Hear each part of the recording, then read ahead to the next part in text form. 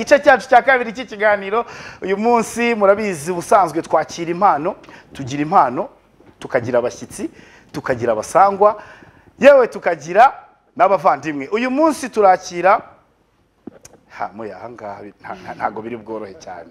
Ntago biri bworohe. Umwe mu bapapa dufite bari smart. Nimvuga smart uhita ubyumva. Ni umuvugizi w'urwego rw'ubugenzacyaha. Muramumenyereye, muramuzi, muramukunda. Abenshi abandi turanamutinya, abandi kuyivuga, ariko turamufite muri studio yaje kudusura. Tuguhaye ikaze. Murakoze cyane. Umeze neza se? Meze neza. Ndagira ngo umbwire ukinjira muri studio, ndabizi ko wenda ushobora kuba ari nk'ubwa gake cyane gashoboka uje kudusura. Muri no studio yacu niki kintu wabonye cyagutangaje? Aha nabonyemo vibes. DJ undi nyuma hano bose imiziki yari yayivanze neza. Ka remix kari kameze neza. Ase doctor ubundi apart tutarinjira no mu kiganiro twakigezemo ubu. Ibiri ntacyo biremereye mujya mukurikira music yo mu Rwanda, indirimbo cyangwa amafilm? Ndazikurikira cyane, nkurikira indirimbo nyinshi ndetse n'amafilme ndayareba. Muri iyi minsi nakaye karimbo uri kumva cyane kari kugufasha ukumva urakumvishe? Buriya rero kubera umwanya umuntu aba yicayemo si ngombwa ko uvuga ngo iyi niyo ndi gukurikira, wenda undi bikaba byamuca intege yanjye ntayumva, ariko mwese indirimbo mushyiraho zose turazikurikira. Yemwe na za zindi bamwe ubona bagenda bateshuka nazo turazikurikira kugira ngo tubone uko tubagarura mu murongo. Nibyo za ndirimbo zitajyanye n'indangagaciro nyarwanda, zirimo amagambo mabi. Hari nabo duherutse guhurira hariya Rubavu ejo bundi, nababwira nti mugende ku ndirimbo zigisha, zidakururira abantu mu byaha ndetse zidatuma abantu babibyomanza. Nukuri kw'Imana zitamamaza ubwomanzi. Twagize umugisha, twagiriwe umugisha kuba tugufite muri iki kiganiro. Nukuri kw'Imana ni by'agaciro cyane. Abantu bakurikiye Decoder uyu munsi mugiye kwenjoyinga bitarabaho, tugiye kwiga. Hari ibintu byinshi turi bumenye tutari tuzi ko dushobora kubikora bikaba byadutira ahantu habi. Hari n'ibindi tugomba kumenya ko tugomba kwitwararika. Ndabeshya muya? Oya nako beshya. So rero nimuze kugira ikibazo, namwe muraza kugira uruhare muri iki kiganiro. Muze guca kuri WhatsApp yacu, turaza kuza kubaha umwanya turekura umurongo WhatsApp 0788710000. Hanyuma rero reka dutangire twinjire mu kiganiro noneho nyirizina kugira ngo adusubize bimwe mu bibazo dufite namwe mufitiye hamatsiko. By'umwihariko uyu munsi turaza kwimbanda cyane ku mbuga nkoranyambaga, dore ko abantu benshi basigaye bazikoresha mu buryo butari sawa, abandi bakazikoresha mu buryo bundi biboneye abenshi. Urabona ko social media yamaze kumera nkaho yatangiye gukontrola abantu, yaba umuto yaba umukuru n'abantu bakuru. Nabonye abantu bose simbizi menya ari virusi nshya yadutse. Ubwo rero tugiye kwiga turebe n'ukuntu twabirwanya, tumenye n'amategeko. Ari abantu kuri social media by the way tugenda tugakora ari ibintu tutazi ko ari amategeko ahari kandi abihana. So niyo mpamvu rero iki kiganiro kiriho kandi kiryoshye. Turi kumwe n'umubyeyi, nimuze kugira ikibazo, ariko njyewe ndahita ntangira nibaza kubera iki, wenda sinzi niba ntangiriye hagati ariko radufasha turadukoma hirya tugarure hino. Kubera iki RIB yaje turayishimira turayakira, ariko none dutangira kugira ubwoba kubatinya? Ubwo wenda bayitinya nibo babaza, ariko kuko nicaye hano ko ariyo turi kuganira reka ngusubize. RIB yashyizweho nk'urwego rw'ubugenzacyaha kugira ngo ruhabwa inshingano ziri mu nkingi eshatu: gukumira ibyaha, gutahura ibyaha ndetse no kugenza ibyaha. Urumva iryo jambo rya nyuma nagiye mvuga ibyaha. Ni ukuvuga ngo rero buri mutimanama w'umuntu niwo mucamanza mukuru. Buri uyitinya wese nuko hari ikintu yumva yikomanga ku mutima. Niba ashobora kubona RIB akirukanka nuko ari inkomangagiza. Ntabwo RIB rero ari inshuti y'abanyabyaha, ariko kuba wowe wantumiye hano nuko uzi akamaro k'urwego. Kuba dutumirwa ahantu henshi nuko bazi akamaro k'urwego. kandi buriya nta n'impamvu si cyo kigambiriwe si cyo kigambiriwe. Urwego rw'igihugu rw'ubugenzacyaha n'urwego rw'abaturage dusaba abantu ko barwisanzuraho bakarwisangamo kuko ni urwabo rwabereho kubera inyungu zabo, inyungu ya rubanda. Niba hariho abarutinya si cyo kigambiriwe, ahubwo bagomba kurwubaha tugafatanya tukarwanya ibyaha. Abarutinya rero nababwira ngo nimutinyuke, ariko niba urutinya kubera ibyaha rwose ugumye urutinye, kuko ntabwo ibyaha tuzabyihanganira, niko kazi kacu, niyo business tubyuka tugiye gukora. Nose Dr. like RIB ikurikirana ibyaha nkanjye nk'umuntu wakorewe icyaha nje nkagaragaza nkavuga ngo nakorewe icyaha, cyangwa namwe hari ibindi byaha byanyu ureba ukavuga ngo iki kintu ni icyaha mukabigenza mukanabikurikirana? Ntabwo ari ibyaha byacu. RIB ishobora gukurikirana ibyaha ibyibwirije cyangwa se iregewe, ariko hari ibyaha RIB idashobora gukurikirana itaregewe. Ibyo ni ibyaha byateganyijwe mu mategeko, cyane bavuga ngo ni ibyaha bibangamira imibereho bwite y'abantu. Ibyaha rero bibangamira imibereho bwite y'abantu bigaragara mu ngingo y'162 y'itegeko riteganya ibyaha n'ibihano muri rusange. Ibyo byaha bikurikiranwa ari uko uwakorewe icyaha areze. Urugero, gutukana mu ruhame. Niba wowe bagututse ukumva urabangamiwe, ugomba gutera intambwe ukarega, noneho RIB ikabona igakurikirana, kubera ko ibi ni ibyaha nyine bibangamiye imibereho bwite y'abantu. Ujya ubona cyane kuko mwigeze kuvuga social media cyangwa na showbiz, wabibonye hari abantu nyine ba creatinga beef, abasitari babiri baga creatinga beef. Hari igihe twatangiye kujya tubikurikirana bakatubwira ati wapi twagira ngo twibutse abafana bacu ko duhari, kuko ejo bundi nza launchinga album yanjye. Aho rero ukabona ko watakaje umwanya ubusa. Rero niyo mpamvu tugomba gukurikiza amategeko. Icyo asaba, niba bavuga ngo wakosherejwe muri ibyaha nk'ibi ngibi cyo gutukana mu ruhame, ni ugomba gutera intambwe akarega, noneho kigakurikirana. Hari n'ikindi ukunze kumva cyane hano hanze bita cyber stalking cyangwa kubuza amahwemo hifashishijwe mudasobwa. Ni icyaha cyo kibarirwa mu byaha bya cyber crime, ibyaha bikozwe hifashishijwe ikoranabuhanga. Icyo cyaha nacyo ntabwo buriya RIB yagikurikirana uwagikorewe atareze. Kumena ibanga ry'akazi, izo ni izindi ngero, izo ni ibyaha nyine RIB itakurikirana, keretse iyo uwabikorewe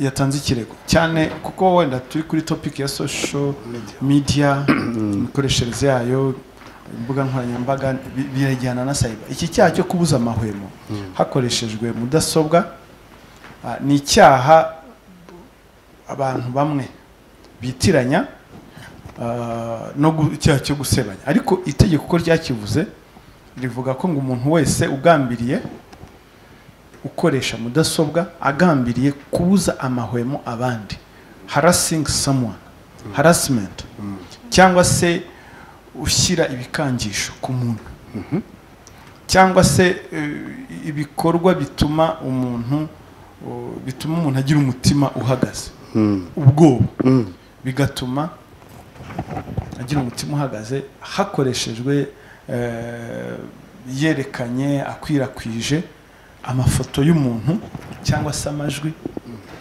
atabifitiye uburenganzira. Ubwo rero tubwire ngo wa muntu ufata ifoto y'umuntu akayikwirakwiza akayiherekesha amagambo, kuko nabanye abasore hano hanze abihangishe ngo bamwe ngo ni ba social media influencer, agafata ifoto y'umuntu akamupostinga hari akamuherekesha amagambo atari meza, of course, yo kumuharabika, si ukumuharabika, kumuhoza ku nkeke, gutuma agira ubwoba, kumutera ubwoba. Ugasanga afashe ifoto y'umusitari n'umugore we, munsi yanditsemo amagambo ngo kuki abasitari bose barongora abagore babi. Iyo ni poste zihari tubona. Ibyo nabyo murabihanira ni icyaha, ni ibyo bita kubuza amahwemo hakoreshejwe ni ukubwira rero icyo tuvuga rero hano umuntu wese ubikorerwa aba agomba gutera intambwe akareka akagira n'ibyo bimenyetso ndetse n'umwanya mwiza wo kwihanangiriza abantu nk'abo bafite ibyo bikorwa byo kubuza amahwemo abantu. Muri make ngira ngo birumvikana byumvikana neza ko abantu bavuga ngo RIB ntikurikirana ibi ngibi bikurikirana biriya urwo rujijo ruvemo. Hari ibyaha dukurikirana tubibwirije, hari n'ibyaha tudashobora gukurikirana kugeza igihe cyose uwakorewe icyaha aza gutanga ikirego. Hanyuma muri rusange uko muri kubona muri iki gihe imbuga nkoranyambaga ziri gukoreshwa gute?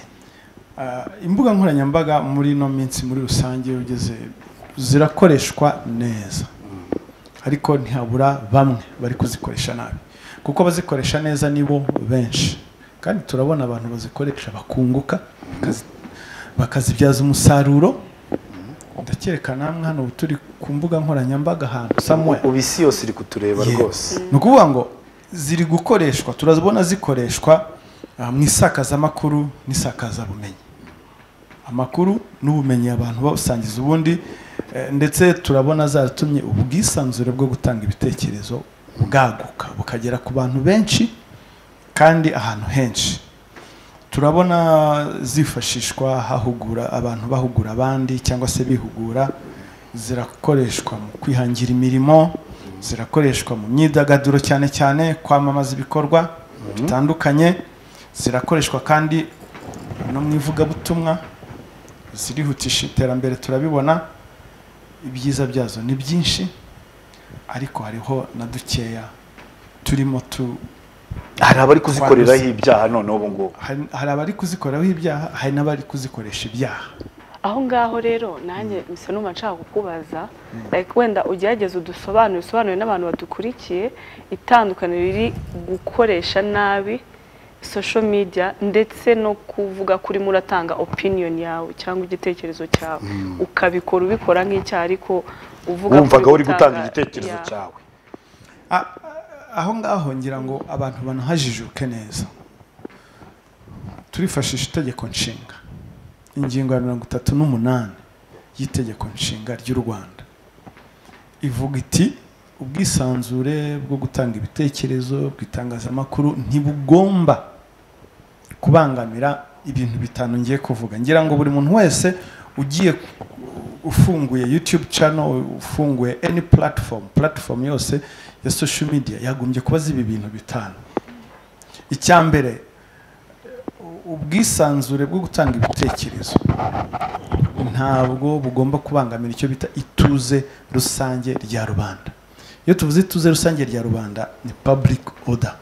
Ntabwo uvuga ngo ngiye gutanga ibitekerezo ariko noneho utuma abantu bigaragambya, ubuza abantu amawe, utuma abantu, ushishikariza abantu gukora ibyaha runaka.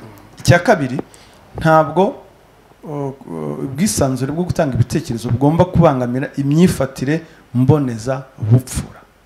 Iyo uvuze imyifatire mboneza bupfura ni good morals, ikinyabupfura mu byo uvuga, pana imvugo nyandagazi, wataka abandi, ubabuza amahwemo.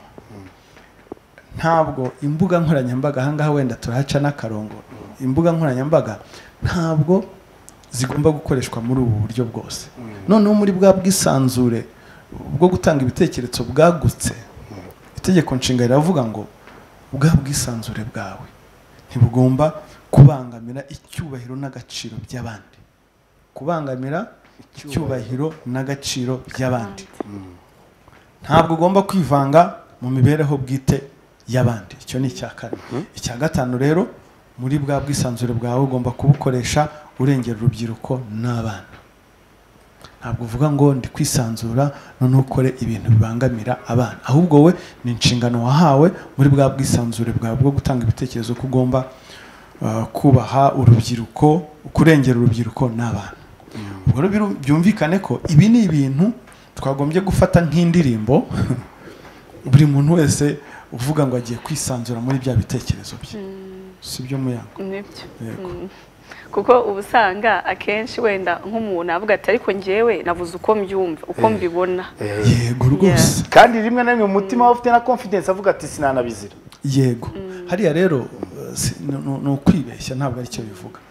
niko mbyumva ariko muri kwa kubyumva kwawe uko byumva nibyo nta kibazo ibuka izi ngingo 5 izi ngingo 5 rega nirenga yobora wenda dusomye itegeko nshinga nkuko rivuga ko ryanditse ndavuga ni ingingo ya 38 itegeko nshinga ry'u Rwanda iteganya ko ubwisanzure bw'itangazamakuru ubwo kugaragaza ibitekerezo nubwo guhabwa amakuru ntibugomba kubangamira zira ngingo 5 no kuvuga ngo itegeko nshinga zavuze ati buri muntu wese afite uburenganzira bwo kwisanzura bwo gutanga ibitekerezo ariko iyo vuze akantu ariko no kuvuga ngo bashyize exception Kinyarwanda byitwa irenga yobora no kuvuga ngo uwo niwo murongo ntarengwa so abatwumva rero rwose mwisanzure nababwira iki ariko mwibuke izi ngingo 5 ko muri kwa bwisanzure bitagomba kubangamira izi ngingo 5 kandi ntabwo tugomba kwisanzura dusanza ibyo dufite yego ndahita nari mvugiye kwita nko muza akantu nti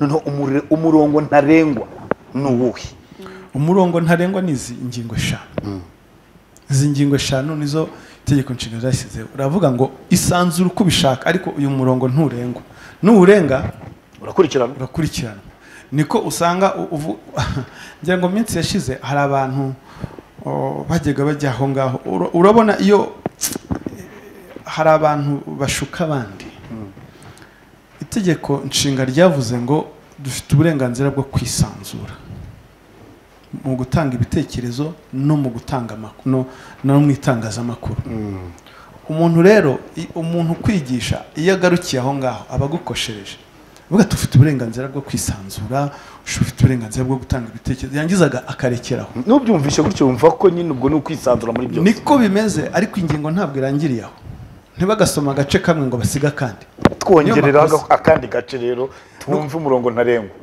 iyo bavuze ngo umuntu afite itegeko nshinga ry'u Rwanda ubwisanzure bw'itangazamakuru bwo kugaragaza ibitekerezo n'ubwo guhabwa amakuru ntibugomba kubangamira ibi bintu 5 urabufite n'ubwawe wisanzure ariko ibintu 5 ntugomba kubirengaho ituze rusange rya rubanda imyifatire mbonezabupfura icyubahiro n'agaciro by'abandi kwivanga mu bibeho bwite y'abantu uburenganzira ugomba kurengera urubyiruko n'abana cyangwa se wisanzure ariko wirinde kwivanga mu buzima bwite bw'abandi aho rero kuba wumva ngo ufite social media platform ikurikirwa n'abantu magana ibihumbi ikintu cya mbere wakize wagombye kumenya n'iki ngiki ese Dr. Niryari umunyamakuru aregwa muri RIB akajyanwa no mu nkiko ni igihe nanone aba yakoze biriya 5 twumvishe ruguru cyangwa we hari n'izindi ka zimureba urakoze cyane gukomoza aho ngaho urabona itegeko nshinga ryavuze abantu bose ntabwo ryavuze ngo uretse abanyamakuru ni ukuvuga ngo upfa kuba uri umuntu uri umunyarwanda cyangwa se umuturarwanda utuye muri iki gihugu izo ni ingingo ugomba kubaha mu mwuga waba urimo wose ariko noneho abanyamakuru bafite bo privilege navuga ngo privilege iruta iy'abandi bantu kubera umwuga bakora hari amategeko abagenga ni ukuvuga ngo umunyamakuru ntabwo ashobora gukurikiranwaho ibyaha yakoze bifitanye isano ibyaha by'umwuga bifitanye isano n'umwuga akora urugero nko gusebanya niba umunyamakuru agiye hari agasebanya ibyo ni ibyaha twita byitwa civile byangiza of course icyubahiro cy'umuntu nizo bita defamation ibi byaha rero byo biregerwa mu nkiko mbonezamubano ntabwo waza kurega umunyamakuru muri RIB ngo yansebeje ariko wajya muri RMS cyangwa se hariho ibintu abantu batamenya kumutangira ikirego mu nkiko direct izi zisanzwe no kuvuga ngo ni mbonezamubano ntibigomba kubanza guca muri civil hari abo tuzi bahanwe ndetse inkiko zabahannye zibaha ibihano biremereye mu mafaranga ntibagufunga ariko igihano bagukubita cy'amafaranga uracyumva yego noneho umunyamakuru ntashobora gukurikiranwa ku cyaha cyo gutangaza amakuru atuzuye ibyo bita misrepresentation of fact gukabya cyangwa kugira ibyo yirengagiza ashaka gukurura abasomyi uzi ya mitwe za titire bakora izi views zizarikora yego ariko still ibyo ngibyo ntabwo ari byo ntabwo biregerwa muri RIB ariko byajya muri RMC bikajya no mu nkiko zikurikirana ibyaha mbonezamubano urugero ejo bundi hari groupe duhuriraho n'abanyamakuru umusore agira atya kubitaho titre ngo imyambarire y'abagore b'i Kigali mu birimo guteza gatanya nyinshi twayikomentinzeho kandi imyambarire niri gutenya urumva bashyiraho comment ibyo ngibyo urebye ni nko gusebya abagore noneho yakoze n'ibintu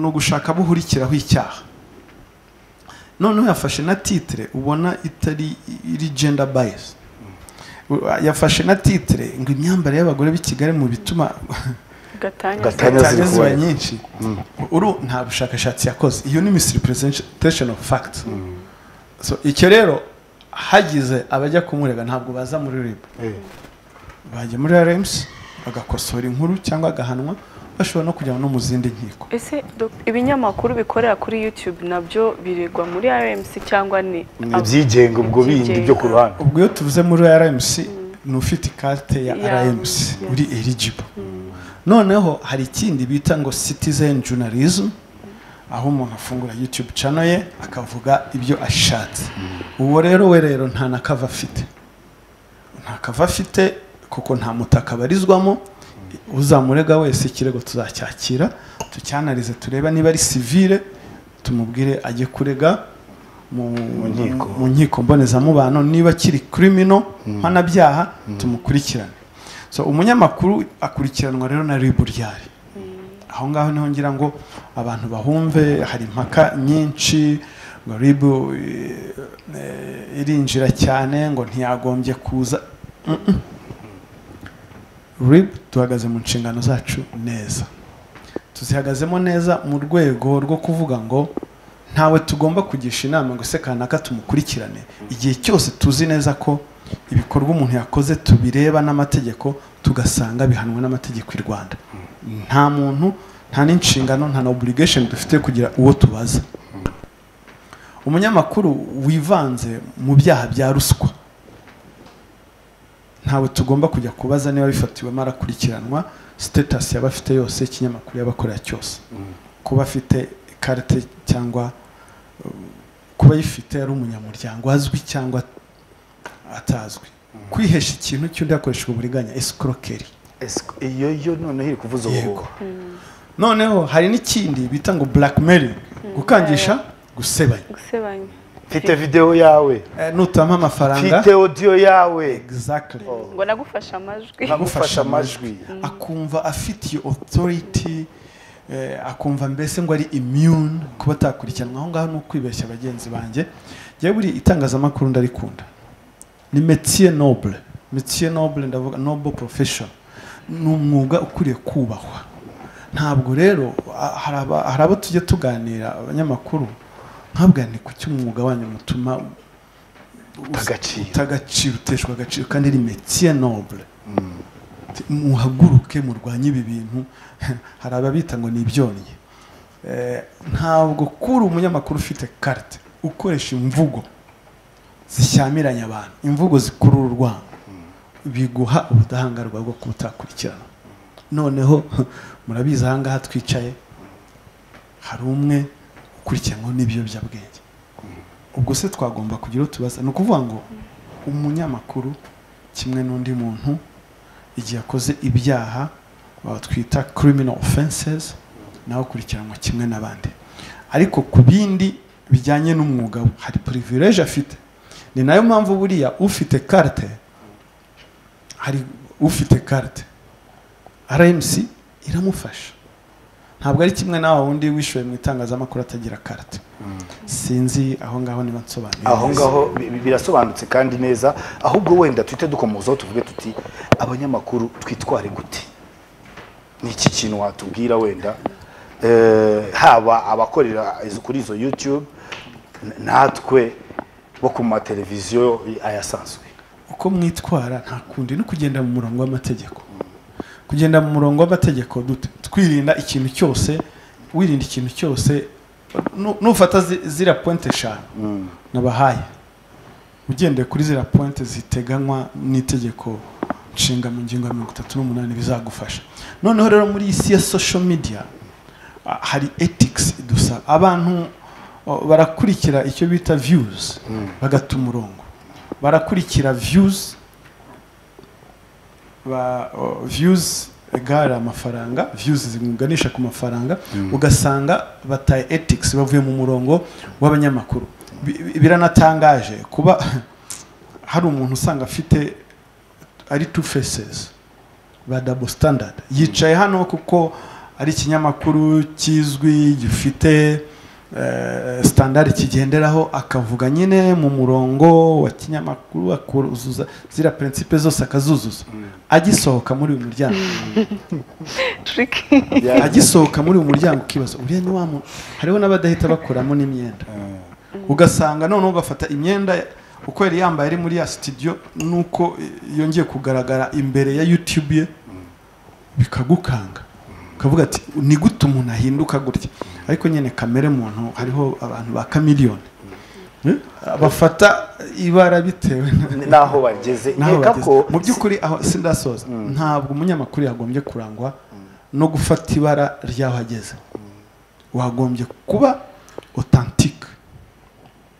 authentic uri kuri mainstream media, ukaba authentic uri kuri social media platform yari yose, kuko ni wowe.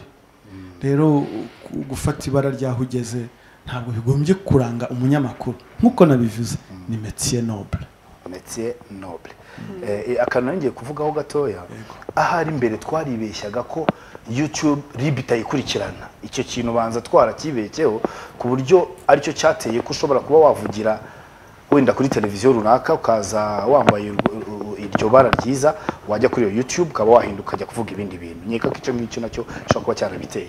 Sina YouTube gusa, ni social media platform zose. Ahubwo se nanjye ubu mise numva nshaka kukubaza, like ni ikihe gice sofa ubu ngubu dufite muri social media like kirimo ibyaha byinshi cyangwa kiganjemo ibyaha byinshi n'ibyo ku buryo cyakwitabwaho?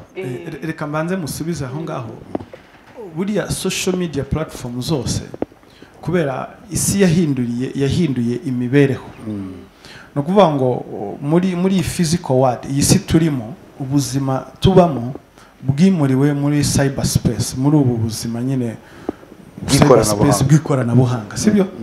No kuvuga ngo niba warajyaga gusura umuntu physically ukamurarika ukazagenda ukamusura mukaganira, ubu ngubu musigaye mukora ka chat ugahamagara ndetse na live naka video call karaba ntacyo bitwaye. Umuntu abakoraga ibyaha, tuvuge nk'umuntu wajyaga kwiba mbere, yagishobora kugenda agatera nkagatari na kuri bank.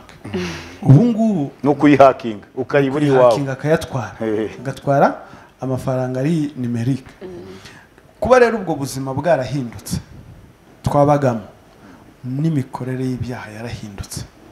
Niyo mpamvu turi ku mbuga nkoranyambaga, kuko abantu barahakorera ibyaha.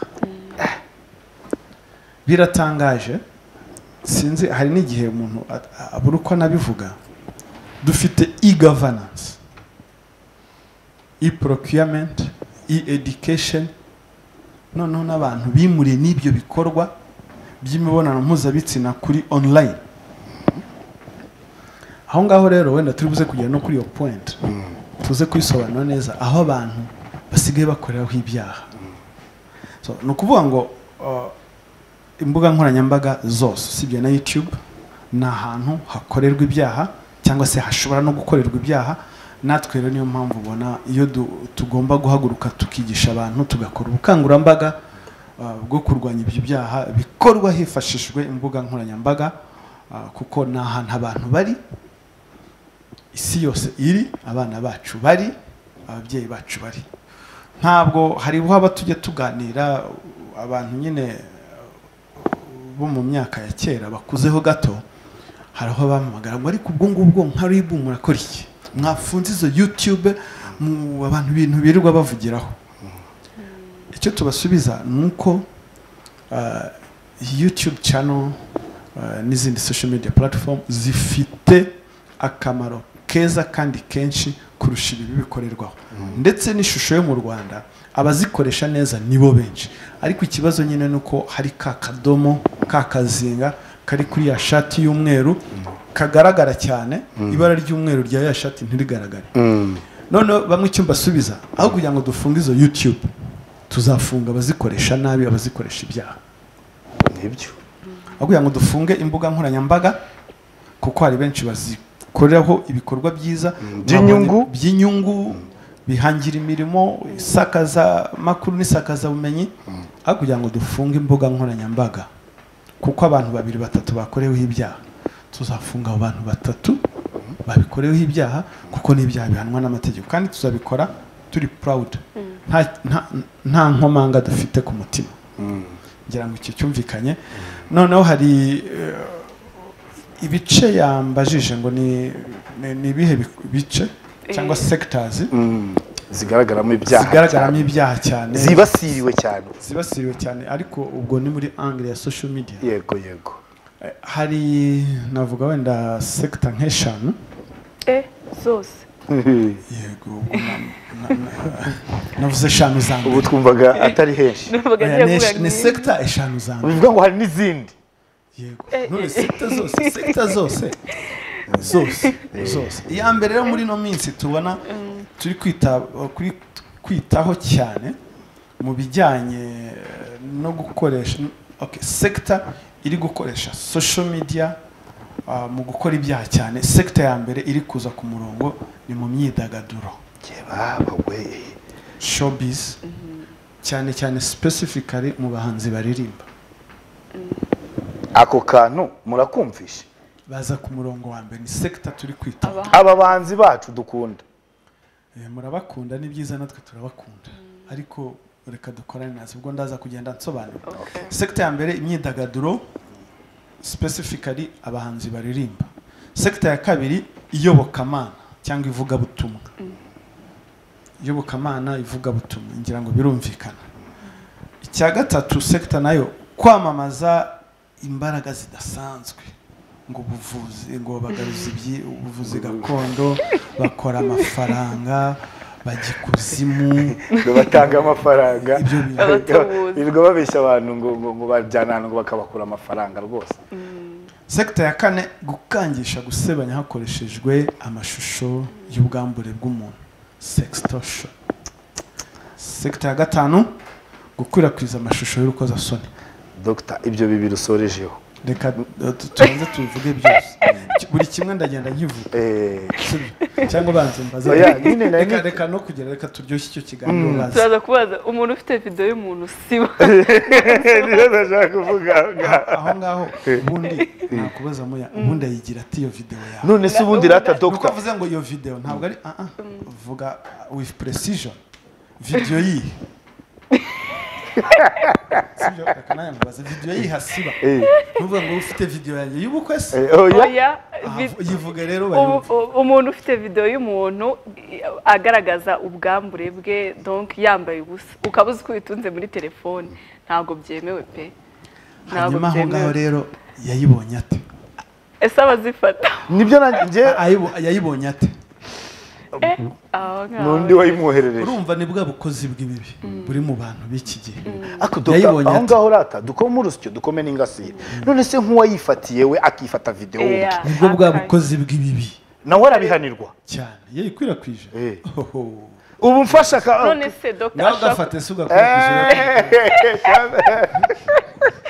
kandi ujye wabona nawe ujya waka abantu ngo mwaka video hari na niba zifite muri telefone zigumane ariko icyo nakubwira it is not good for your health uzagira ibyago telefone yawe itakaye n'ukuntu uzwi ngaho rero genda usibe uwo si ngewe genda usibe ubwo ndakuburiye ejo idatakara ugasanga uri muri social media oya ntago ntacyo wabwirwa benshi akumva bene yo noneho rero impamvu izi sector tugomba kuzitaho sector yo myidagaduro ngira ngo mu minsi sector myidagaduro specifically abaririmbyi abahanzi baririmba ngira ngo mu minsi yashize hari abantu bitwikiraga umutaka w'itangazamakuru gutanga ibitekerezo ugasanga barakwirakwiza imvugo zanganisha abantu ngengabitekerezo ya jenoside gupfobya guhakana jenoside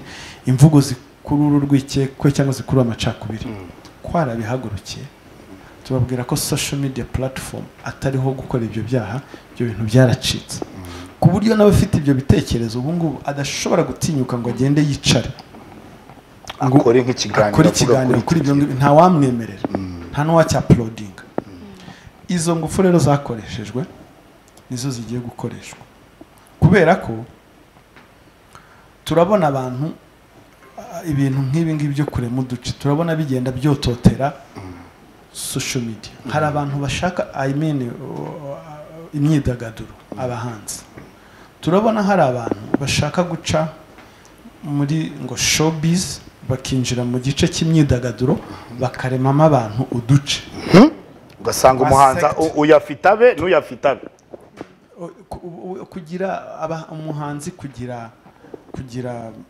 abafana be undi akagira be nta kibazo nta n'ikibazo kirimo ariko wowe wikwitwa ngo uri umuhanzi kanaka ngo nurangiza ngo ugiye guha ngo umuntu ngo amafaranga cyangwa se ngo social media influencer ngo asenye urundi ruhande yirirwa mutuka agafata ugasanga niyo content agira 80%. Niba kanaka yasohoye indirimbo nuko umwibasira none bigeze naho bibasira imiryango y'abantu nigeze gutangazwa ndavuga ntaba bantu ntibagira n'umutima nama sinzi hari umuhanzi wari ugiye wari ufite concert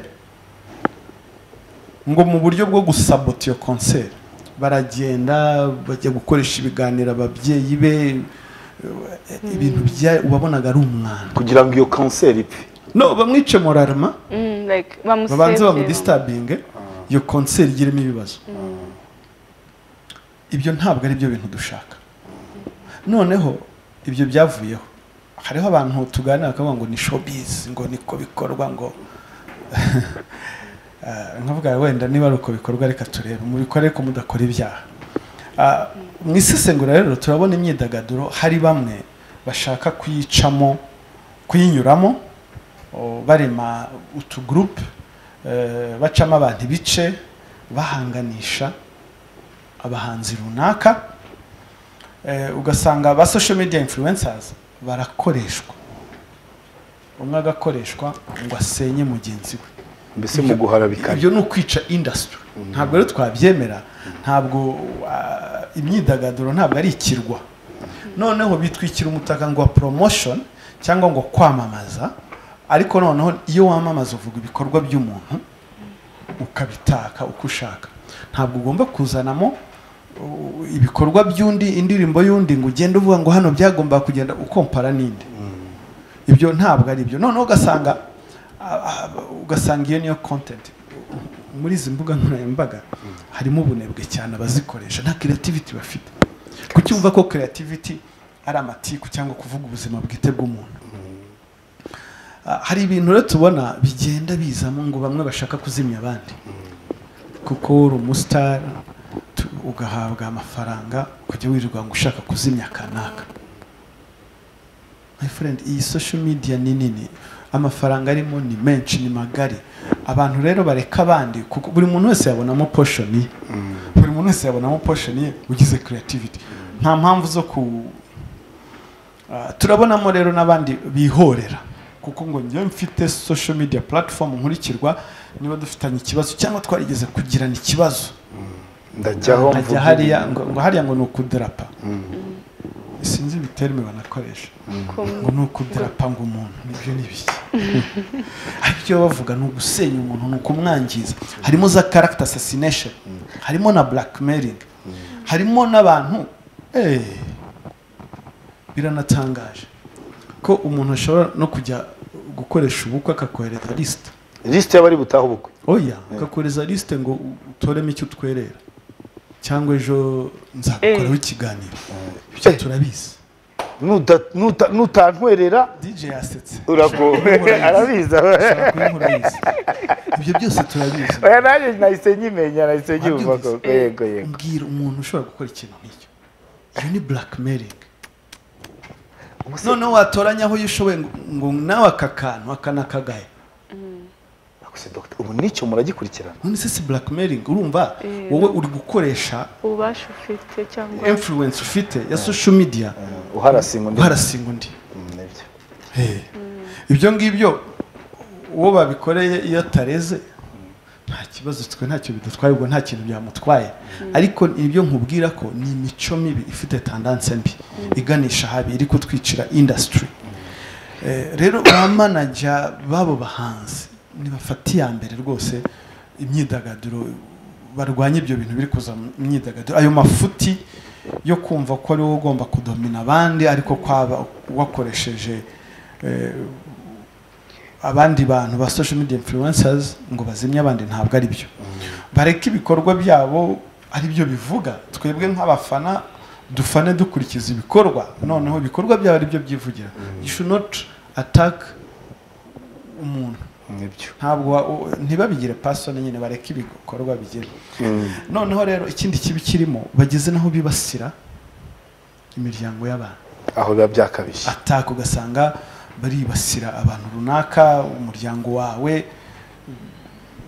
ndababwiza ukuri igihe cyo kubigisha cyararangiye icyo tuza dukora ubu ngubu ni ugukora ibyo amategeko ateganya kuko hari abo twigisha tugira inama bakabyanga inzego rero zibafasha gukurikiza amategeko zirahari kandi zizabikora neza nk'uko dusanzwe tubikora bisigaye bihonda no mu gatuza ngo ntibazitaba kutitaba urwego rw'ubugenzacyaha rwagutumije kubw'impamvu y'iperereza ni icyaha kandi rero ikindi nabagira inama reka nze wenda bivuge ndewe muri kamera urwego rw'igihugu rw'ubugenzacyaha iyo ruguhamagaye rugutumije ni ukuri kose inama nakugira itaba uze witaba ariko iyo bagutumije ugakwepa bakagutumiza ubwa kabiri ugakwepa ubwa gatatu turagushaka tukakwizanira ugasanga ugiye no muri cya kintu wamaze kwishyiraho status yo gukurikirana ufunze kuko igihe ushakiwe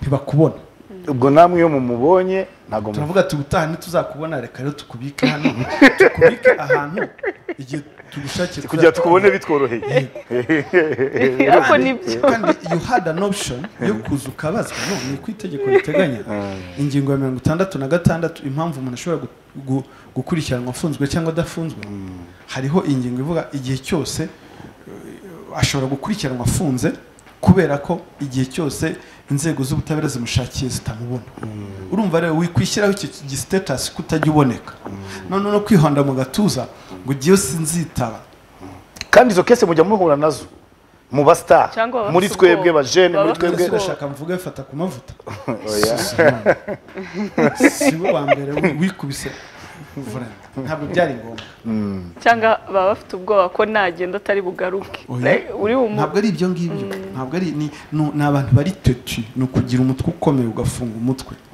nyine ukavuga ngo ukabikora n'ikiganiro kutazitaba basi ubona iriya character imeze ite no gufunga umutwe bitari ngombwa bitari ngombwa pe none se wenda arakano bigeze gukomozaho tutararengaho tutakavaho twavuze kuba manager n'abandi bakoresha aba social media influencer ariko hari n'abahanzi bakora ama lyrics nayo bishobora kuba ngombwa ko mukurikirana mu ndirimbo zabo yego urumva ntabwo ugomba gukora indirimbo irimo ibitutsi cyangwa yibasira umuntu runaka ariko kuko turi muri bya bintu byo kwigisha hari iyo umuntu muhamagara yasohoye indirimbo ukambwira ati indirimbo we urabona ikure kujya muri societe nyarwanda reba ukabimushyira mu maso ukamwereka reality akavuga ati mbabarira akanayikuraho reka jewe nkora iki mutima nama wanjye untegeka uragutegeka iki akagenda akayisiba malgré amafaranga yashoyemo yose abo rero nabo baraganirizwa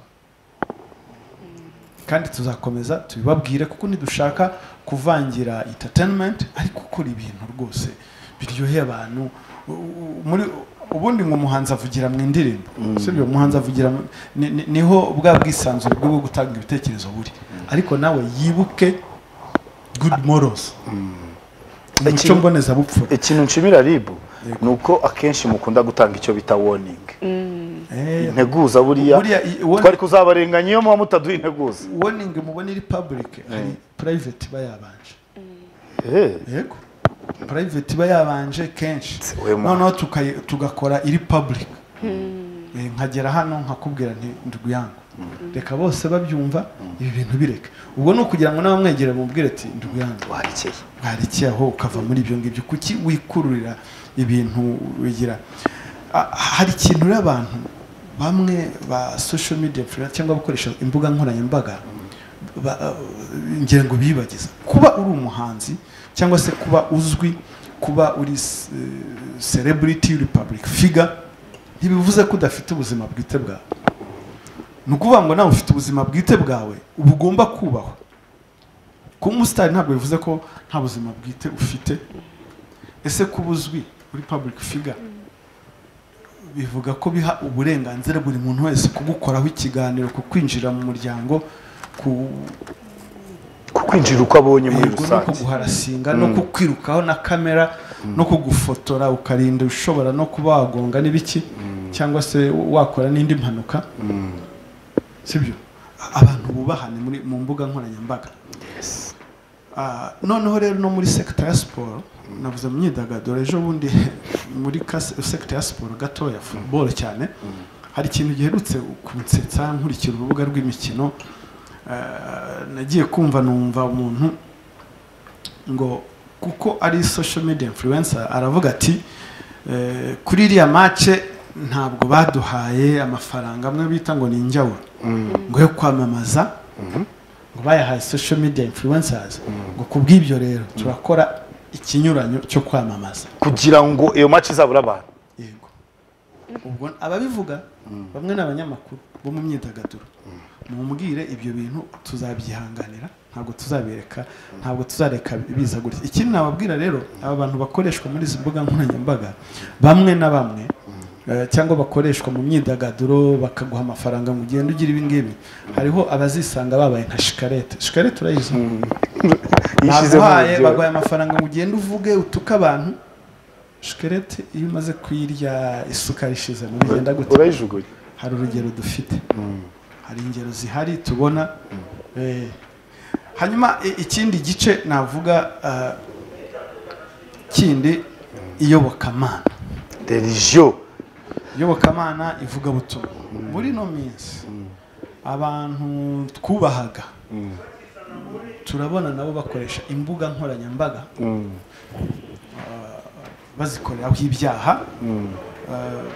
Turabona nabo harimo ibyaha byo kwihesha ikintu cy'undi hakoreshejwe uburiganya, gukangisha nabo gusebanya hakoreshejwe amashusho y'urukozasoni mu iyobokamana, gusambanya ku gahato, aho ushobora gusanga nk'umuntu wise ngo ni umuvugabutumwa runaka ngo ukora ibitangaza wiyamamaza akoresheje imbuga nkoranyambaga, ukora ku muntu akaguha agatara kari ubwo bakamufata amafoto, abagaragara ngo bakize imbago bazisubijeyo, ngo abandi ngo babahumuye ngo barebye.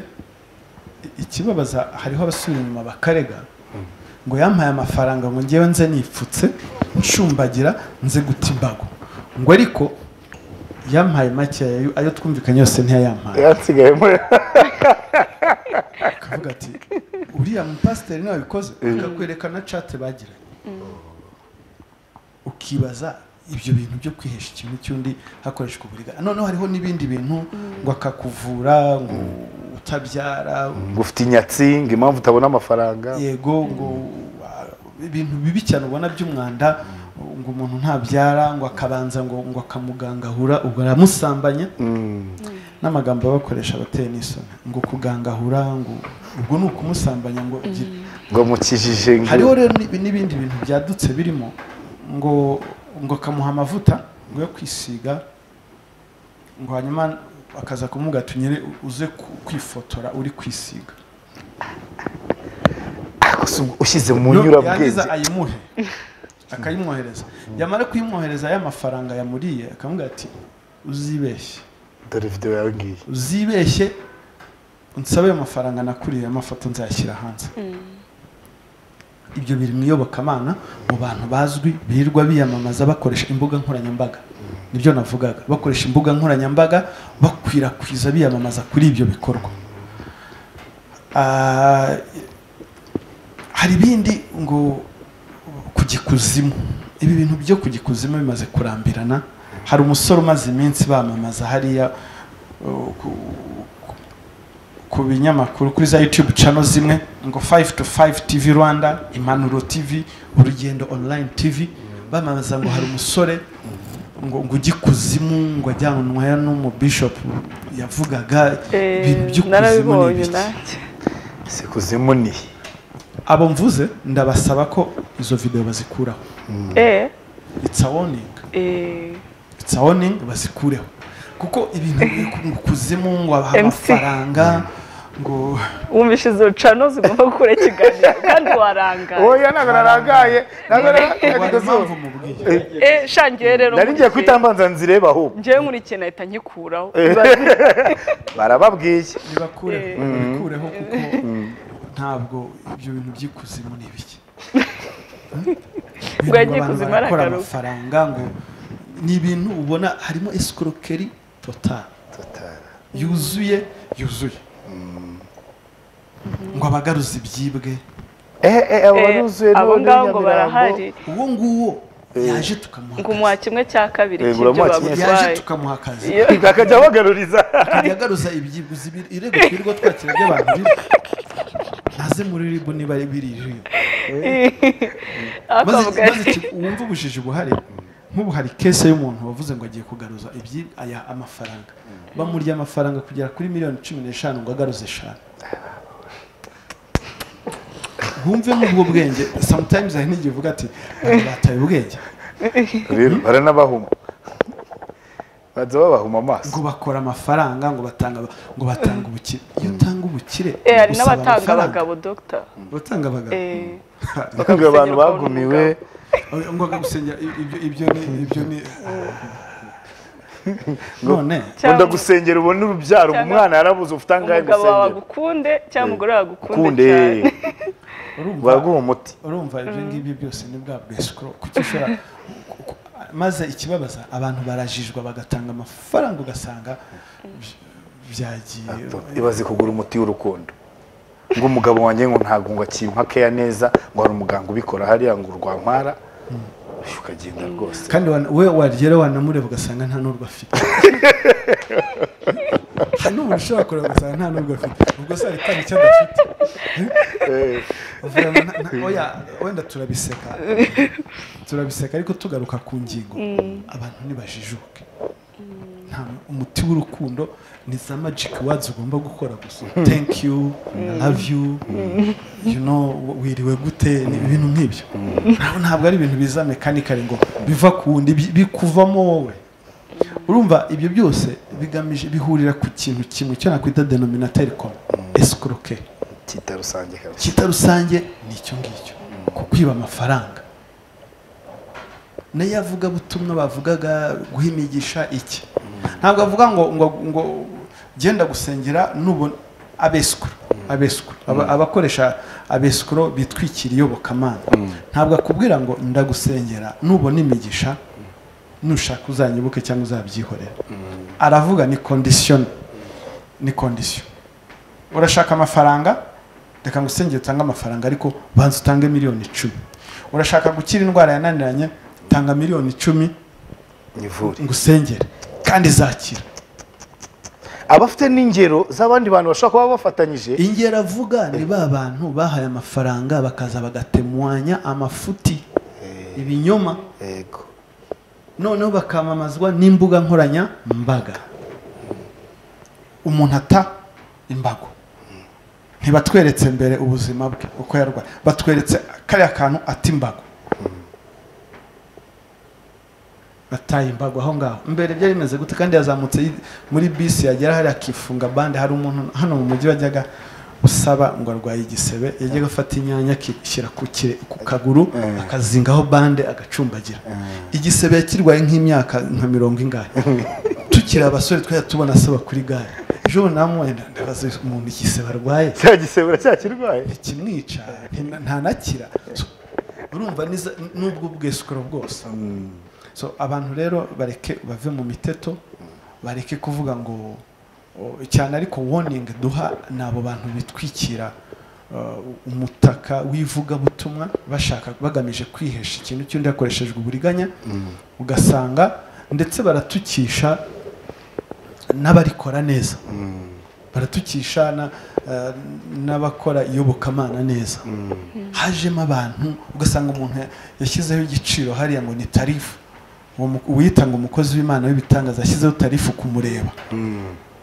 kumureba uje kugira ni tarifu ihari ni commerce yo ni business ntabwo ari amasengesho ni business itarimo umugisha ni business zirimo ibyaha byinshi abo rero nabo twabahagurukiye ngo mwatunzemo itoroshi aho habiri ahandi ingero murazibona ahandi hakane gukangisha gusebanya hakoreshejwe amashusho y'ubwambure sextortion muyango mfite video yawe ndayishyira hanze nutabigenza gutya n'urugero izo ni ingero wakoze ibi rero byo gukangisha gusebanya hari uburyo bitangira uburyo yabonye ifoto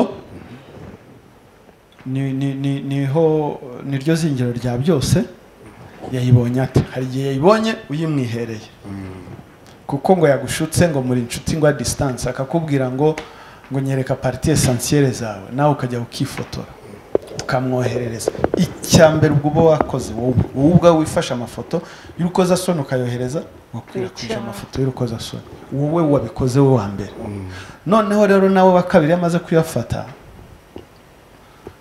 abona nta kintu agushaka ari amafaranga atangiye akavuga ati mpa amafaranga cyangwa yashyire hanze noneho hariho n'abandi iyo mushwanye mugiranye akabazo cyangwa bya bindi baterana indobo nyine yamuteye indobo undi akavuga ati ntabwo njyewe nta muntu ujya uncika gutyo ntabwo wagenda ntabwo wanyanga ngo ugende gutyo ntabwo wagenda gutyo akagerageza kubikoresha nka revenge cyangwa amutera ubwoba ngo agaruke hari ingero nazo nta mwana w'umusitari muherutse kumva wakinaga football nawe nuko byagenze ngo njyewe akumva iyo ndobo ntiyayisiporota agatangira kuyashyira hanze hari ibintu bibiri kumukangisha kumusebya kumukangisha kuyashyira hanze ni kimwe kuyashyira hanze ni ikindi iyo yashyize hanze igihano kiriyongera no kubimukangisha nabyo ni icyaha ibyo ngibyo nibyo tuvuga nicyo bita gukangisha blackmailing cyangwa chantage ubwo wakoze ibyaha bibiri iyo wamukangishije ni kimwe none iyo wamukangisha ukabikora ni cyaha ariko gifite ibihano byiyongereye ako kantu tukumve neza tujya tugira nanjye hari kese rero n'ababikoresha kwihimura uranyanze buretse nkwereke reka nanjye ngusebye umusore yabikoze yihimura cyangwa mfite amafoto yawe ariko ibyo byose batangiye bakundana noneho hariho n'abantu bakundana n'abandi muri bo bifitemo criminal mind ni gute buri gihe umuntu usanga ngo afite liste y'abakobwa ngo baryamanye abo baryamanye bose bafite amafoto yabo nabo ubwabo batanabizi ko ayafite hariho babizi ariko niyo ni criminal mind ukabanza ugategura ati reka mbanze nshyire kamera hariya uje hano wese nzamurikodinga criminal mind ibyo nibyo bita criminal mind ni umugambi mubisha wo gukora ibyaha ugasanga afite liste y'abantu akavuga ati nawe se uravuga akabara agasunitse wareba wa designinga wowe wemera iki ko gufata amafoto hari igihe bayafata atabizi ko hari n'ababeshyerwa ko hari n'ababeshyerwa dogita imbere ya kamera benshi barabikora pe ariko akenshi mbona biterwa wenda n'agacupa hari igihe baba bagasomye kabamara kubafata ni bwa bwomanzi n'ubukoza bw'ibibi nese dogita oya mbwira umuntu muzima utekereza ujya imbere ya kamera ukambara ubusa ukadingisa undi akagufotora zooming in and out in and out ukajya ukisha maramara rwose ukabyina byose ibice ukabishyira hanze ariko akenshi baba bazi ko wenda azabigumana nko muri telefone hari abo bisohoka atabizi none se arabyitangira Dr. njye mfite ikibazo sibyo njye nk'ubu mwanjye nicara ngende victime kandi nabyo byabereye kuri social media nk'abantu bo bifata bazi ko basa n'abantu n'urugero z'abantu bose dusa mw'abakobwa kambagira inama izo video muzireke please hari abantu tubigenderamo sibyo MC nibyo kabisa hari abantu tubigenderamo kandi namwe bajya babakurikirana urabyumva hariho nabo bafata amafoto babizi hariho n'abayifata hariho n'abagira tendancy yo guhisha mu maso akavuga ati byibuza mu maso sinza oya ni ukwerekana ko atabishaka ariko ni gute ushobora guhisha mu maso intoki zifunguye Ega Dr. nawe ngo ntabwo wacuruza ufunze iduka ibyo ni ibyawe ibyo ni ibyawe nyine turi muri entertainment ariko ibyo ni ibyawe amabona yawe aho bihera he bihera hariya ahantu kwemera gufatwa amafoto cyangwa no gukurandana n'umuntu ufite udufoto nk'utwo ngutwo nako ufite ako kageso ko gufata ifoto abantu ibyo byose ari n'ukuntu uba ugomba kureba umuntu ukabona n'imico ye ariko nyine ni bwa bwomanzi kandi burya ibisa birasabirana sibyo hariho rero n'abayikoresha ngo bakabanda amafaranga icyo navuga hano kuri blackmailing ni uko ari icyaha igihe cyose bagukanyishe kugusebya ngo bafite amafoto yawe bakakwaka amafaranga ntuyabahe kuko nta garanti ufite ko atazabyongera uyamuha rimwe ukayamuha kabiri ukayamuha gatatu ukayamuha kane akarinda gushiraho icyo tugira abantu inama tera intambwe uze kuririmba utanga ikirego gikurikiranye afatwe ikindi cya kabiri hari ibintu abantu sinzi ni bya bintu navuze hari gushaka ijambo ri moderate hari delinquence abantu bifitemo nkuko nababwiye ngo dufite e-governance e-commerce iki hari n'abantu bakire group aho bashakira abantu bakora ibyo byaha ahari ayo mafoto ahari ayo mavideo ntabwo ari amafoto cyangwa amavideo ngo ni one and one agafata video call urabona hari navuze hari igihe umuntu abura ijambo akoresha umwe akifata hariya ubwo bumvikanye yamusanze muri bya bigroupe by'amafuti ngo niho bibera iki ngo sugar mami sugar daddy by'amafuti urumva nta muntu muzima wajya aho ngaho ariko ikigusetsa nuko hari n'abantu rwose bibishongore ubona bajya muri ibyo ngibyo akajyaho agafotoramo wa mukobwa akamubwira bakaza gukora video call umwe yiyambitse ubusa undi yambaye ubundi umwe akagira ibyo umugabo agaha amafaranga uwo umukobwa akagira ibyo yikora umuhungu nawe akagira uko yikora ngo akagira uko yiyumva you understand mu Rwanda okay nasi byo mvuga ndi umuvugizi w'urwego rw'ubugenzacyaha ariko birababaje Dr. umve kuri kudutungura rwose uretse noneho igikurikira aho ngaho bya bintu aba ari kwikora umwe aba yakoze screen recording ariko kuri codinga uri kugira ibyo wikora undi nawe ngo ariko yarangiza byaba byarangiye akakoreza agafoto uri kwikora biriya bintu by'amafoto by'umwanda tinutama amafaranga ndayishyira hanze nawe wakwibuka ubushongore n'ubukaka n'igitinyiro ufite ugendana muri Kigali cyangwa mu Rwanda ukavuga ati ndapfuye singuyeho ugatanga amafaranga ariko ibyo byose ni iki nyirabayazana ni iki nubwo bwomanzi nayo mafuti ujyayo ntawe gusanga iwabo so izo ni consequences z'ibintu bimwe bigenda bivuka kandi abantu barashaka gukoresha ugiye muri ibyo ngo video call mugira gutyo ntuzi n'ububandi burimo bakoresha so social media rero zimwe ni nk'inkota yatawe mu kibuga cy'abantu barimo ingeri zose harimo abantu babi n'abeza aho abantu barimo bayifashe usanga bazikebesha abandi isigaye ikoreshwa n'abantu bose kuko social media ikoreshwa n'abize n'abatarize bafite inyabupfura n'abatagifite ibyo byose kugira ngo icyo nicyo navuga kuri iyo. Noneho iya nyuma gukwirakwiza amashusho y'urukozasoni, iyo nayo turasaba abantu birinda ibintu byo gukwirakwiza amashusho y'urukozasoni aho birirwa bahanahana, izo nabyo babicikeho kabisa kuko ntabwo tuza kuborohera. Ese iyo bazihanahanye nabyo gukwirakwiza baho ribu mubona kuri Snapchat ahantu hose murahari. Sinakubwiye ko ari sikorerwa n'ibyaha. So Snapchat, WhatsApp. Ese wowe niba ugerayo ikigero cyambuza kujya?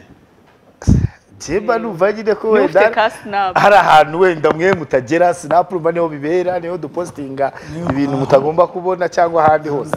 Aho ngaho turiyo, don't worry. Ubu ni umwanya mwiza tuje kubabwira ngo nduguyanga ibyo bintu ni mubireke. Ntabwo dushimishwa no kuvuga ngo baguhamagaye nibarangiza noneho hari ikindi baramuhamagara gutyo mwibanga ntawe twabwiye, yagera hariya kuri reception amara kumuha ka badge agafotora ngo amuhiya. Uri kwiyamamaza ko watumijwe waketsweho ibyaha. Aka gatwiko kazadukoraho rimwe na rimwe. Ariko se urumva uyitwika witwikiye. Icyo ikindi nyirango mbabwira, niba utumijwe cyangwa niba uje gutanga ikirego, iyi message muzamfashe kuyitanga neza. Niba uje gutanga ikirego ukagitanga bakaguteraho accusé de réception ukagenda, ibyo ntabwo ari byo kujya muri social media. Ibyo ni ibyaha byo kubangamira iperereza, ntabwo ari byo urashyira muri social media cyangwa se bamukonvotse convocation ihamagara akarifotora ngize agakubita muri social media. Ubutaha uzongera kubikora, icyo ni ikindi cyaha kizaba kiyongereyeho cyo kubangamira iperereza. Hari nabo tugeraho gutyo ugasanga bagiye kuko uwo yareze yamaze kumenya ko ikirego yagitanze. So ibyo rero nabyo babimenye, dukorane neza, urwego rubereho rubanda, rubereho rubanda kubw'ineza ya rubanda. Okay. So ibyo bice bitanu byumvikanye, abumva bibareba rwose bagendemo neza kuko haranyerera.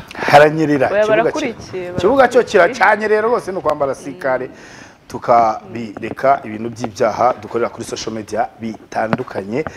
Turagushimira cyane, ariko uzatubabarire urakaza muri Decoder rwose inshuro nyinshi, kuko hano hari ibintu byinshi tugiye tuhamenyera. Bamwe twumvaga ko tubikora tugira nkana, kandi ari ibintu bishobora kutugeza ahantu habi rwose. Nk'ibyo bintu by'amavideo byari bimaze kuba too much. Ibintu by'amavideo bacaracara hirya no hino, ababeshyerana inkuru.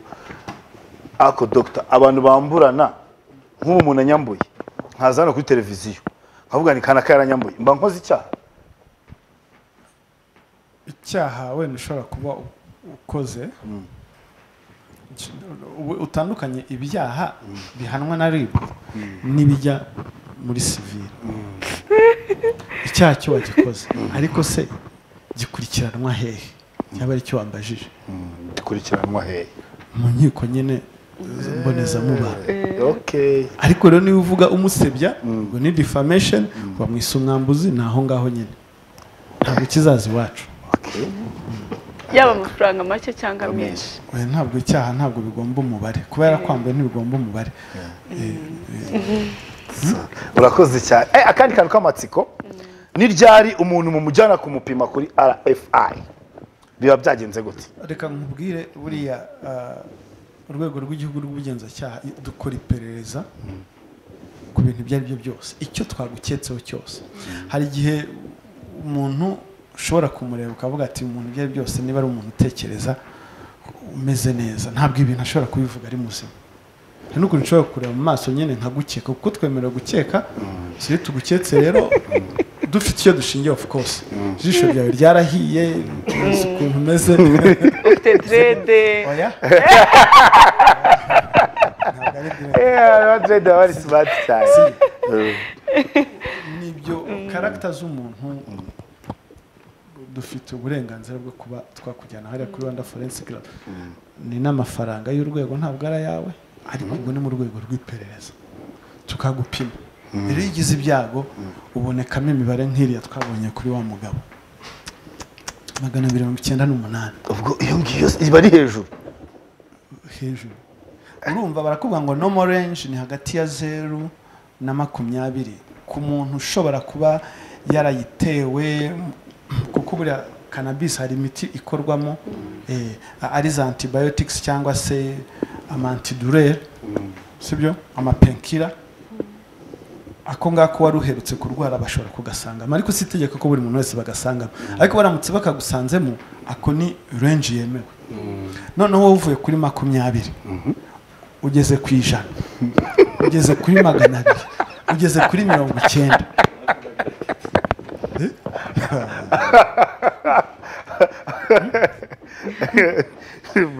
so ngira ngo rero hari ibyo ngibyo urumva ko ari ibintu abantu bagomba kwirinda abantu ntibikurure inzangano hari ikindi kintu ngira ngo twumvikaneho ku mbuga nkoranyambaga cyangwa se mu myidagaduro hari ibintu bibiri ngira ngo abantu basobanukirwe hooliganism na fanaticism kuba uri umuhuriga bakatubishyira muri langaje yoroshye cyangwa se kuba uri umufana ibyo ni ibintu bibiri bitandukanye hariho abatubona nakwita babahuriga biyita abafana so ni ukuvuga ngo tugerageje kubitandukanya gufana cyangwa fanaticism iyo ufana umuntu umufana arangwa n'ibikorwa by'urukundo kuwafana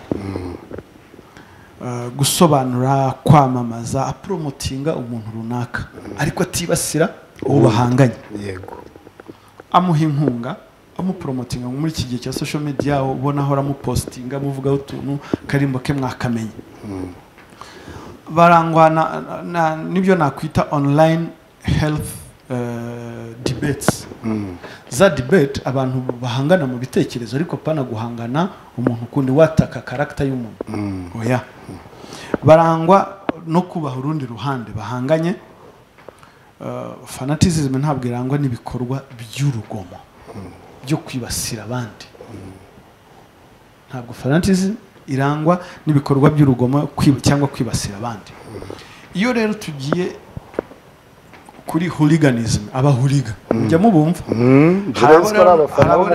abo kuri social media ni social media hooligans abo nibo buzuye indangagaciro nkeya discipline zero barangwa no kwibasira abandi barangwa na violence barangwa na cyber bullying cyber harassment online insult character assassination abo nibo social media hooligans they are not fans ntabwo ari abafana social media hooligans rero barangwa iteka n'ibikorwa bishotora abandi byinjira mu buzima bwite bw'abandi bazanamo imiryango y'abandi rero abantu bita ngo n'abafana bamenya ayo magambo abiri ese uri umufana cyangwa uri umuhuriga niba urangwa no kwibasira abandi n'ibikorwa cyber bullying cyber harassment you are just a social media hooligan you are not a fan ntabwo we niba ngufana buryohe sibyo yego ntafana muyango ntabwo ngomba kwataka muyango ngo kugira ngo abari ugaragara si ngomba gutuka muyango kugira ngo ari we promoting si ngomba kuvuga indirimbo yawe nyivuga ibyiza ngo yango ntangire kuyinyega iyo nkora ibyo ngibyo ukora ibyo ngibyo aba ari social media hooliganism not a fan abantu reba bitandukanye ndetse abantu social media influencers turabasaba ko nabo bihugura muri ibi bintu bibareba bihugure muri ibi bintu bibareba bige basobanukirwe basome ibibareba ni gute ushobora kujya mu kibuga utazi amategeko akigenga ntabwo bibaho bishoboka ntabwo bibaho pe hanyuma reka tugushimire cyane tugushimire ndumva n'ibyo byari byo byose niba nta kindi wenda watwongereraho kubera ko ibyinshi yabivuze ubutumwa muri rusange twihera ubutumwa nahinze ko mushyira akarimbo tukabyina mbere yuko ngenda ariko kuko mutagashyizeho sinyisabye basa akabazo kamwe kanyuma sijye ubibukijwe ntabwo yari mu bibazo icyo nababwira sijye ubibukijwe niba mwabyibagiwe oya njye nashaka kwibaza akantu koroshye reka tubanze dusoze kuri icyo yarambwiye ubundi imikoreshereze ya social media igaragaza ingano y'uburere uyikoresha yahawe cyangwa afite ndetse n'ikigero cy'imitekerereze afite ni ukuvuga ngo hariho ujya hari akayifata akumva ko niba ari imbere ya kamera agomba kuvuga ibyo ashaka biragaragaza indero afite imitekerereze ndetse n'ibihugure uzi ko abantu badaseba ni gute ushobora kugenda njya mbona nk'abantu rimwe na rimwe bajya gusobanura bajya gukurikira imanza ugasanga arasobanura ibintu by'amategeko atanumva abantu ntibagitinya guseba bakoresha amaterme nabi batumva abantu kuki batatinya guseba ibintu byarahindutse byahindutse bite bibiki byabaye iki ni ibintu ubona bigize sinzi akabazo wari ugiye kubaza noneho nkajya ku butumwa nangiye kwibariza ngo ujya wumva hip hop yo mu Rwanda urumva bishyira mu kinyarwanda niba turi mu Rwanda hip hop ni ijambo ry'ikinyarwanda ryo hip hop mu kinyarwanda subwo ndabibona urumva ko byapfuye naho byapfiriye niyo mpamvu umuntu atanabyumva okay nzi ko gusa hari injyana yitwa hip hop bishyira mu kinyarwanda injyana y'umujinya niko yitwa se cyangwa mu bihimbye okay niko bayitirira kubera ko benshi hip hop yo mu Rwanda shaka terme y'ikinyarwanda noneho umblaming kuba ntafana okay umuziki utari mu rukundo se oya ahubwo se mutisi utari mu rukundo wumva wumvira iki hip hop buriya tuyiburiye inyito koko ntayo mufite oya tubuze inyito nyine ya hip hop mu kinyarwanda hip hop mu kinyarwanda subwo yaba yitwa injyana yo kurapa ni iki injyana yihuse oya muri gushakisha ntayihari ahubwo ugomba haye umukoro mugende muyishaka n'abana babundi bapfuye kuvuga ngo kinyatrap n'abariya bapfuye kubivuga ujye ubumva hose byibuze ako Dr ko nakubonye muri iwacu muzika twari turi kumwe buriya nta muhanzi wajyaga kuri stage ukumva ari gukubita nk'utuntu ukumva urishimye bari bahari bariya bose bari bahari rwose bararirimba baruti Joel twari turimo neza Bushari nawe twari turimo nawe uramufana bose turabafana ntaza kuvuga ngo kanaka ngerekana umwe agira ishyari ariko bariya bose barazikubitaga tukava hasi byari na byiza cyane ndetse yari platform nziza twabonye ubufatanye bwanyu buriya rero n'iriya message nta hano ugiye wicaye uginyurizamo yicishamo abamo pe nokuri unyuzamo ugacishemo ukavuga nka kwa kundi bakavuga n'ubu nahita nkababwira ahubwo nkiraha twirinda abamamyi abateka mutwe birirwa bahamagara ukuri nakoze post nakizeho post yawe umumama aramamagara umukecuru turi Nyamirambo arambwira turi mugabo nuko ntapfa kumubona ariko mumbarize hari abantu bampamagaye ejo bundi banjya miliyoni yanjye kuri telefone bambwira imibare nkanda ngo mbahe password ya momo yanjye ibyo nibyo rero bitubabaza urumva iyo aza kuberana tubajije imbere urumva kubaza ari uko bayagutwaye bafite ikibazo kiriho iyo dutanga ubutumwa nk'ubu havuga ati bariya nubwo abariya abana nubwo abaturage kandi abaribwa amafaranga niba abantu bazi ubwenge bize bafite n'amafaranga ndetse ubona bafite n'ibyo bakora muri iyi leta n'aba businessman ariko bamwiba gute twirirwa twicaye hano dutanga ubutumwa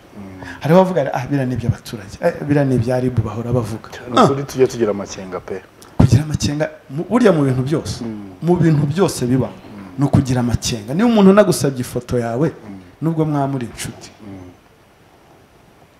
ugomba kwibaza ayijyanye ese arayibikira iki ya makenga rero ushobora no kuvuga ati ese aya mafoto yanjye ari kumfata iyi telefone ye bayimwibye kuri niko kugira amakenga ni ukureba kure yego urakoze cyane ubwo abwirwa benshi akumva beza ari nimero zimaze imisi zihamagara abantu zijya kufite imibare ngira ngo ya 072 gutyo nizo ziba zirimo abisikoro benshi cyangwa ngo nsubiza amafaranga ngo niba message ngira yobye urumva no message birwa ariko muri na minsi byaracogoye kubera ko hari abo bafashwe bari mu nzira z'ubutabera ariko n'abandi bose bahari nabo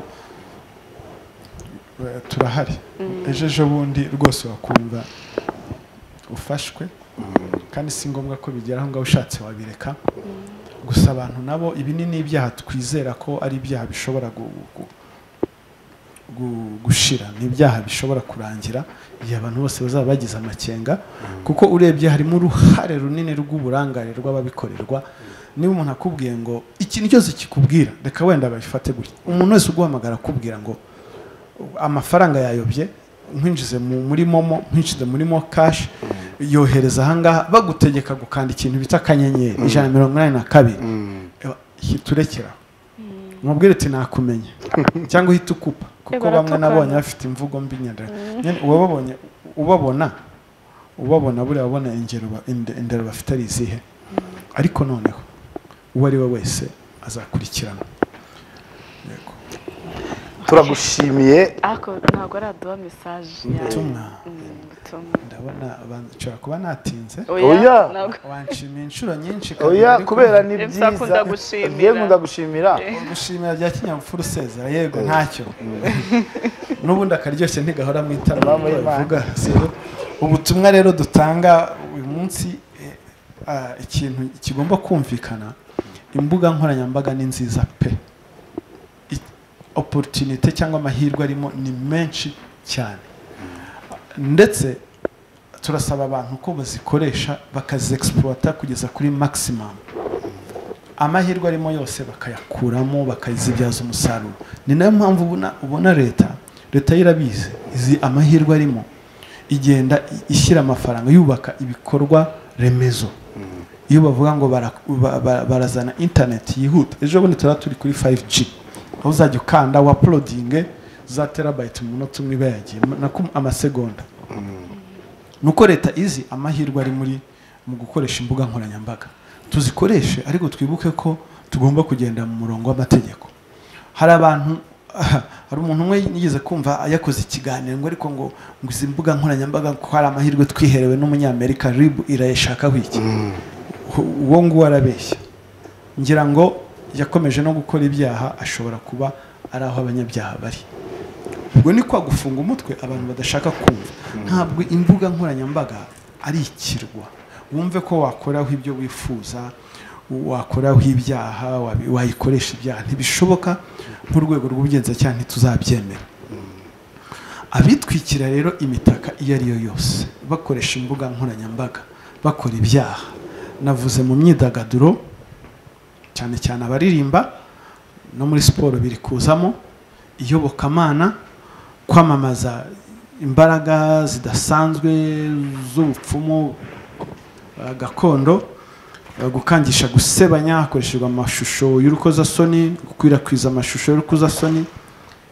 Izi ni sector tubwira abantu ko bagomba, uwumva yirimo wese yitonde, uwumva ko ashobora gukoreramo ibi byaha byose bitonde, kuko ntabwo RIB tuzabyihanganira. Ntabwo social media igomba kwifashishwa, igomba kuba igikoresho cyo gukora ibyaha. Inama twajya rero, unaniwe gukurikiza amategeko nayiveho, nayigomamo gukora ibyaha turahari, icyo tuzagikora. Muri za showbiz haravugwamo ibintu by'umwanda, babireka. Ibintu ngo by'amarozi, ibintu byo kuzimya abandi, gusebanya, kure mu duce, gukurura amacakubiri, ntibabireke. Bareke showbiz be showbiz, bihiriza abantu, bakurura inzangano. Kuki babihiriza abantu kandi hari ahantu ho kwidagadurira? Ni ahantu ho kwidagadurira, ni ahantu ho kwisanzurira, tukidagadura, kuko ni imyidagaduro, right? Ni imyidagaduro. So murakoze rero, murakoze cyane kudutumira. Naho ubutaha muzagaruke vuba. N'ukuri vuba, ubwo bizaterwa n'ubutumire bwanyu, kuko abajene turabakeneye. Ubukangurambaga byibuza kuba tunamenye ko duhabwa warning mu buryo bumwe cyangwa ubundi, icyo nacyo ni ikintu cyiza cyane. Icyo nacyo ni ikintu cyiza. Hanyuma reka tubonereho tunasoza ikiganiro cyacu. Uyu munsi twagize ikiganiro cyiza. Ikigaragara cyo nuko umuziki tuwukunda kandi tuwushyigikiye. Showbiz yacu dukomeze tuyisigasire. Ubutaha uzasanga nateguye Zouk. Oya, mwari mwifashe cyane. Niba ari uko ari ubwa mbere dukorana ikiganiro, Muyango we ntiyanavugaga no guhumeka. Kandi uriya Muyango azi kubyina, buriya ari no kukubyinisha. Urabona ukuntu yifashe rwose. Reka ngende uhumeka rwose. nukuri uzatubabarire kandi hano ni njyewe ubundi uba waba byagenze bite ariko ntacyo uyu munsi Byagenze twari bite? turi kumva nyine ukuntu bimeze kuri social media ko muri iyi minsi wumvaga ibintu tuvuga bikaze byari bifite ukuntu ko muri ariko iyi minsi ntacyo byo social media riri kuvuza ubuhuha mu buryo bumwe cyangwa ubundi amabifu induru iryo jambo amabifu ayo mabifu Saga. saga ubu babyita ase buriya udusilenge mujya mutwumvaho rimwe na rimwe dukoreshwa hanze reka nkubwire urabivuze nibuka ejo bundi hari twari turi kuganira ambwira ngo Dr.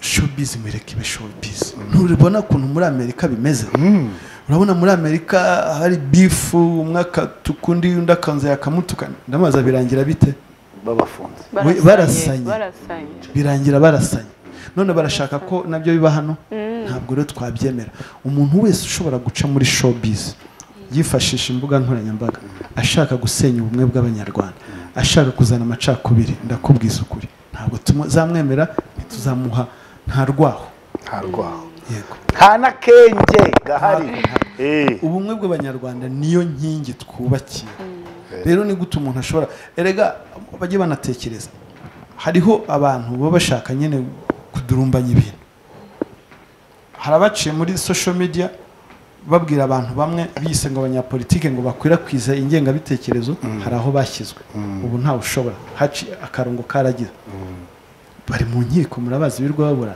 none hariho na tendance tubona bashobora gushaka guca